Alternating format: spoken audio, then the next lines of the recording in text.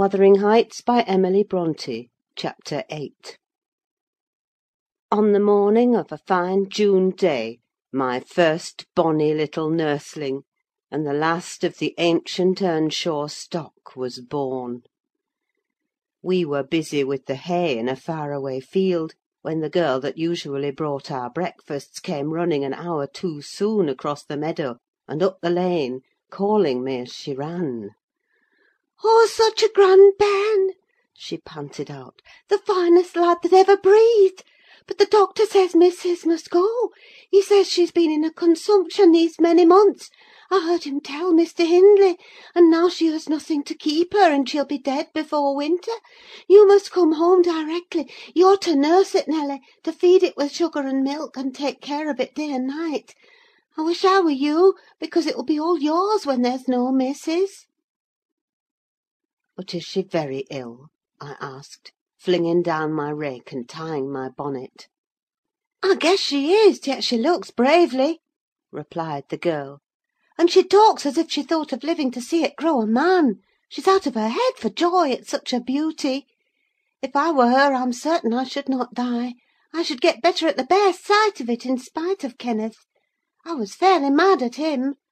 Dame Archer brought the cherub down to master in the house, and his face just began to light up, when the old croaker steps forward and says he, "Earnshaw, it's a blessing your wife has been spared to leave you this son. When she came, I felt convinced we shouldn't keep her long, and now I must tell you the winter will probably finish her. Don't take on and fret about it too much; it can't be helped.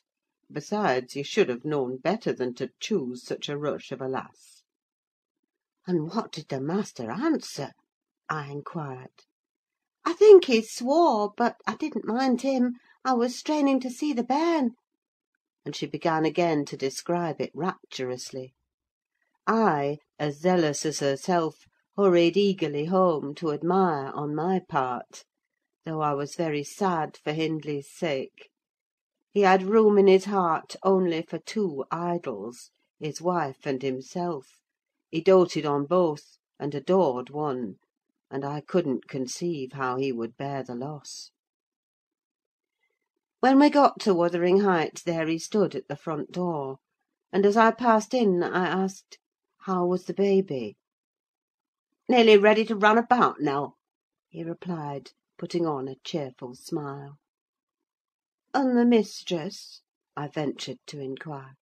"The doctor says she's—" "Damn the doctor!" he interrupted, reddening. "Frances is quite right. She'll be perfectly well by this time next week. Are you going upstairs? Will you tell her that I'll come if she'll promise not to talk? I left her because she would not hold her tongue, and she must. Tell her Mr. Kenneth says she must be quiet." I delivered this message to Mrs. Earnshaw.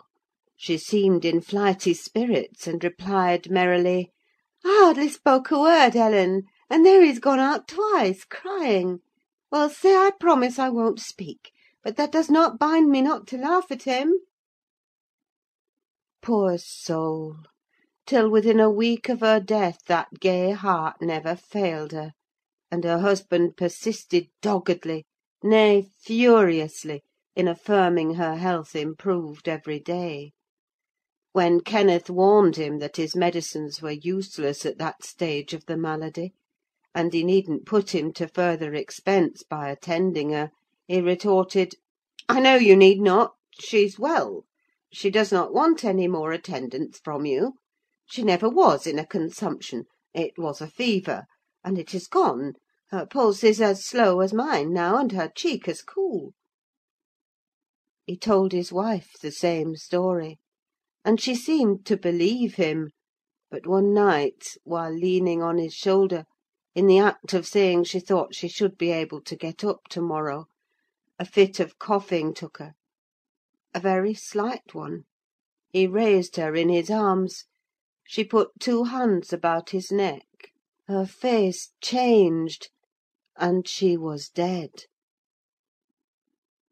As the girl had anticipated, the child Hareton fell wholly into my hands. Mr. Earnshaw, provided he saw him healthy and never heard him cry, was contented as far as regarded him. For himself he grew desperate. His sorrow was of that kind that will not lament. He neither wept nor prayed. He cursed and defied, execrated God and man, and gave himself up to reckless dissipation. The servants could not bear his tyrannical and evil conduct long. Joseph and I were the only two that would stay. I had not the heart to leave my charge, and besides, I'd been his foster sister, and excused his behaviour more readily than a stranger would. Joseph remained to hector over tenants and labourers, and because it was his vocation to be where he had plenty of wickedness to reprove. The master's bad ways and bad companions formed a pretty example for Catherine and Heathcliff. His treatment of the latter was enough to make a fiend of a saint, and truly it appeared as if the lad were possessed of something diabolical at that period. He delighted to witness Hindley degrading himself past redemption, and became daily more notable for savage sullenness and ferocity. I could not half tell what an infernal house we had. The curate dropped calling, and nobody decent came near us at last, unless Edgar Linton's visits to Miss Cathy might be an exception.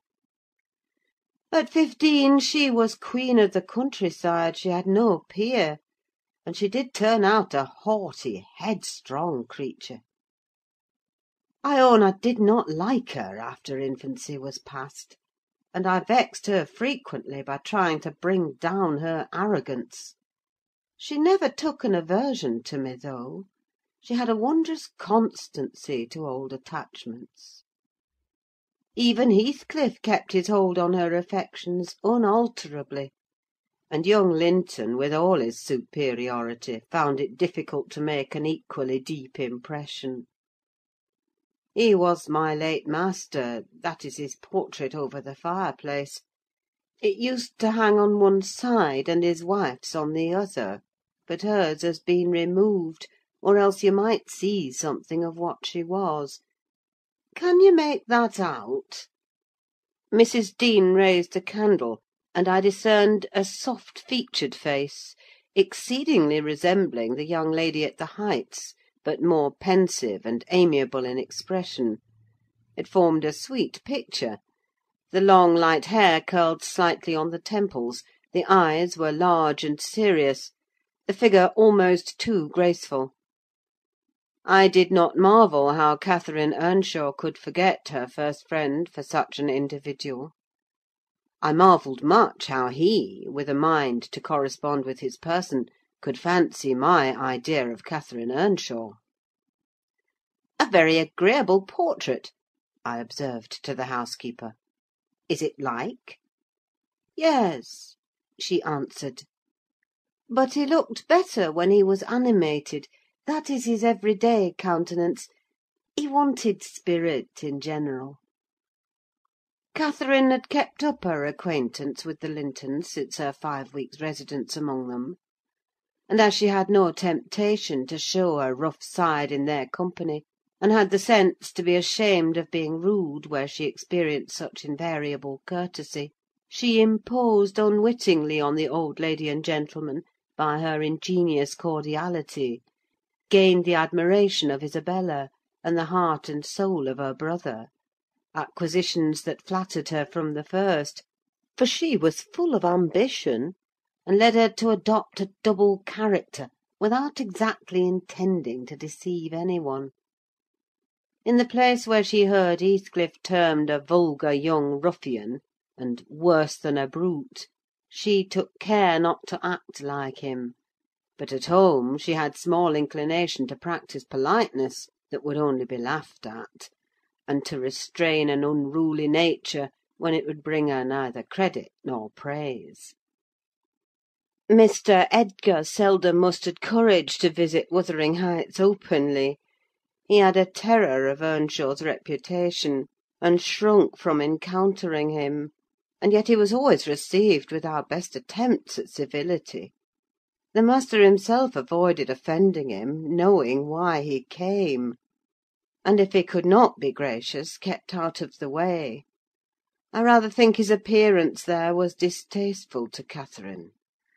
She was not artful, never played the coquette, and had evidently an objection to her two friends meeting at all; for when Heathcliff expressed contempt of Linton in his presence, she could not half coincide, as she did in his absence; and when Linton evinced disgust and antipathy to Heathcliff, she dared not treat his sentiments with indifference, as if depreciation of her playmate were of scarcely any consequence to her.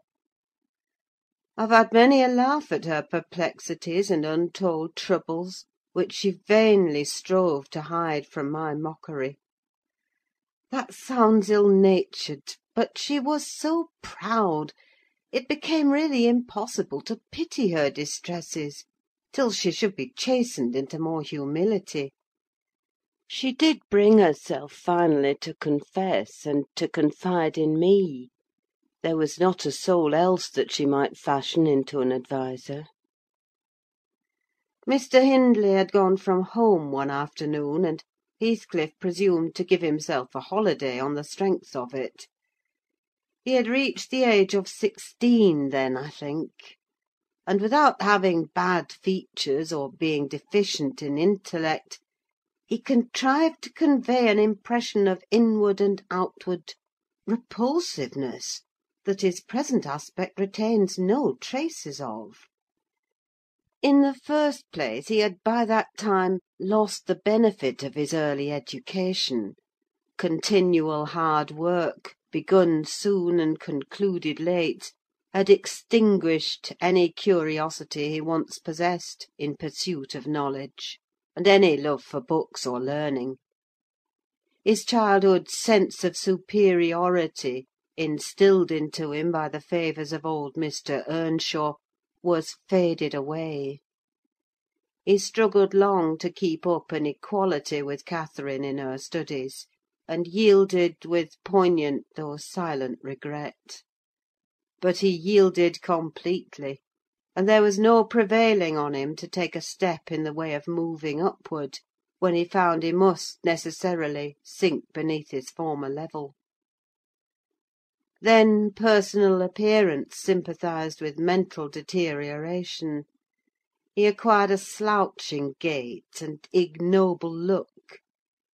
His naturally reserved disposition was exaggerated into an almost idiotic excess of unsociable moroseness; and he took a grim pleasure, apparently, in exciting the aversion rather than the esteem of his few acquaintance.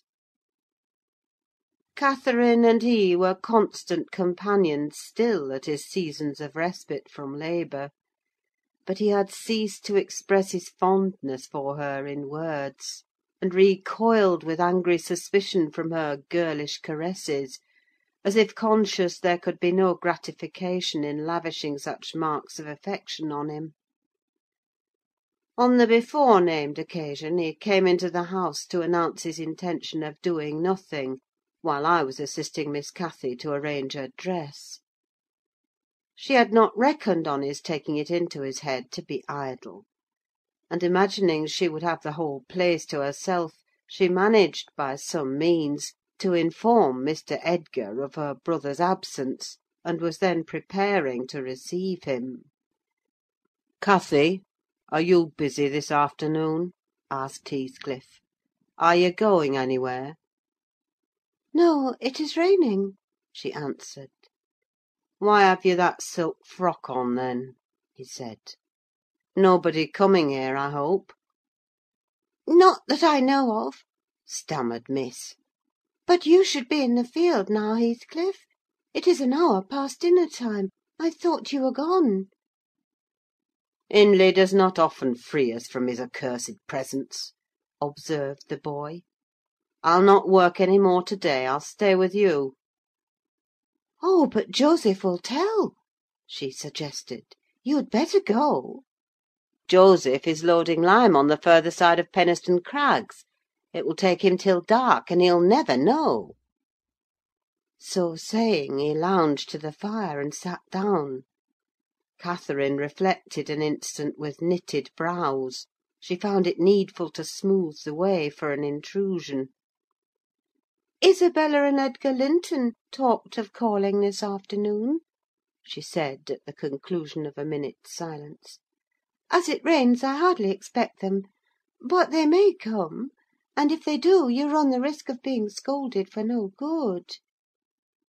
"Order Ellen to say you are engaged, Cathy," he persisted.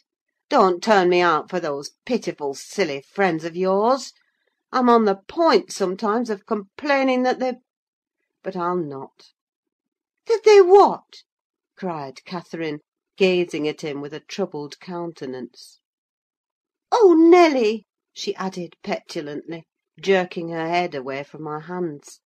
"You've combed my hair quite out of curl. That's enough. Let me alone. What are you on the point of complaining about, Heathcliff?" "Nothing. Only look at the almanac on that wall." He pointed to a framed sheet hanging near the window, and continued, "The crosses are for the evenings you've spent with the Lintons; the dots for those spent with me. Do you see? I've marked every day." "Yes, very foolish, as if I took notice," replied Catherine, in a peevish tone. "And where is the sense of that?" "To show that I do take notice," said Heathcliff. "And should I always be sitting with you?" she demanded, growing more irritated. "What good do I get? What do you talk about? You might be dumb or a baby for anything you say to amuse me, or for anything you do, either." "You never told me before that I talk too little, or that you dislike my company, Cathy," exclaimed Heathcliff, in much agitation. "It's no company at all, when people know nothing and say nothing," she muttered. Her companion rose up, but he hadn't time to express his feelings further, for a horse's feet were heard on the flags, and having knocked gently, young Linton entered, his face brilliant with delight at the unexpected summons he had received. Doubtless Catherine marked the difference between her friends, as one came in and the other went out.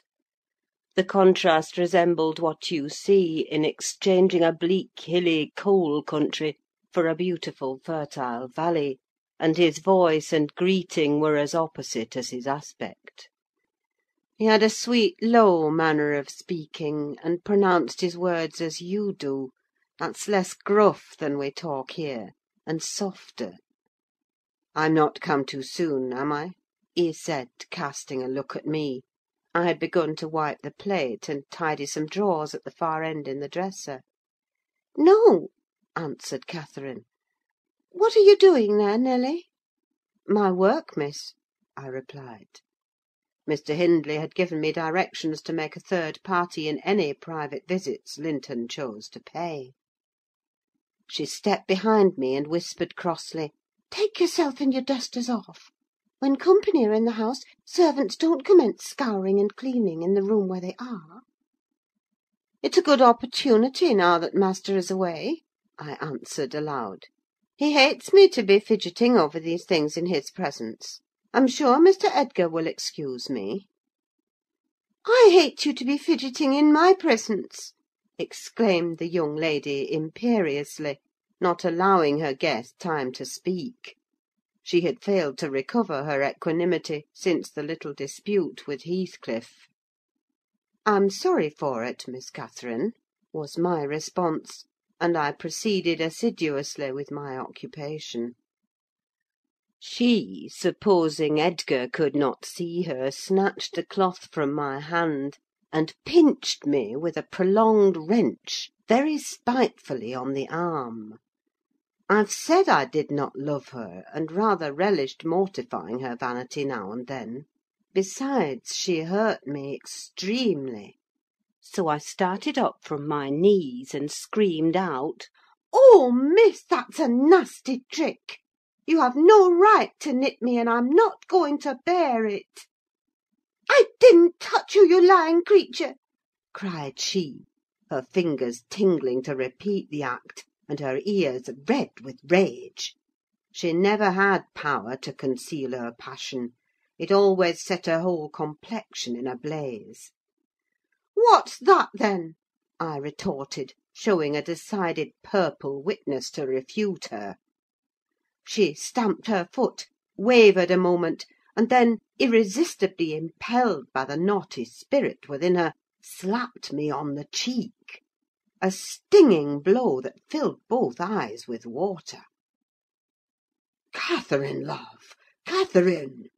interposed Linton, greatly shocked at the double fault of falsehood and violence which his idol had committed. "Leave the room, Ellen!" she repeated, trembling all over. Little Hareton, who followed me everywhere, and was sitting near me on the floor, at seeing my tears, commenced crying himself, and sobbed out complaints against wicked Aunt Cathy, which drew her fury on to his unlucky head. She seized his shoulders and shook him till the poor child waxed livid, and Edgar thoughtlessly laid hold of her hands to deliver him. In an instant one was wrung free, and the astonished young man felt it applied over his own ear in a way that could not be mistaken for jest. He drew back in consternation. I lifted Hareton in my arms and walked off to the kitchen with him, leaving the door of communication open, for I was curious to watch how they would settle their disagreement. The insulted visitor moved to the spot where he had laid his hat, pale, and with a quivering lip. "That's right," I said to myself. "Take warning and be gone. It's a kindness to let you have a glimpse of her genuine disposition." "Where are you going?" demanded Catherine, advancing to the door. He swerved aside and attempted to pass. "You must not go!" she exclaimed energetically. "I must and shall," he replied in a subdued voice. "No!" she persisted, grasping the handle. "Not yet, Edgar Linton. Sit down. You shall not leave me in that temper. I should be miserable all night, and I won't be miserable for you." "Can I stay after you have struck me?" asked Linton. Catherine was mute. "You've made me afraid and ashamed of you," he continued. "I'll not come here again." Her eyes began to glisten, and her lids to twinkle. "And you told a deliberate untruth," he said. "I didn't!" she cried, recovering her speech. "I did nothing deliberately. Well, go, if you please. Get away. And now I'll cry. I'll cry myself sick." She dropped down on her knees by a chair, and set to weeping in serious earnest. Edgar persevered in his resolution as far as the court. There he lingered. I resolved to encourage him. "Miss is dreadfully wayward, sir," I called out. "As bad as any marred child. You'd better be riding home, or else she will be sick, only to grieve us." The soft thing looked askance through the window. He possessed the power to depart, as much as a cat possesses the power to leave a mouse half killed, or a bird half eaten. "Ah," I thought, "there will be no saving him. He's doomed, and flies to his fate." And so it was. He turned abruptly, hastened into the house again, shut the door behind him; and when I went in, a while after, to inform them that Earnshaw had come home rabid drunk, ready to pull the whole place about our ears, his ordinary frame of mind in that condition, I saw the quarrel had merely effected a closer intimacy, had broken the outworks of youthful timidity, and enabled them to forsake the disguise of friendship, and confess themselves lovers. Intelligence of Mr. Hindley's arrival drove Linton speedily to his horse, and Catherine to her chamber. I went to hide little Hareton, and to take the shot out of the master's fowling piece, which he was fond of playing with in his insane excitement, to the hazard of the lives of any who provoked, or even attracted his notice too much; and I had hit upon the plan of removing it, that he might do less mischief if he did go the length of firing the gun. CHAPTER IX.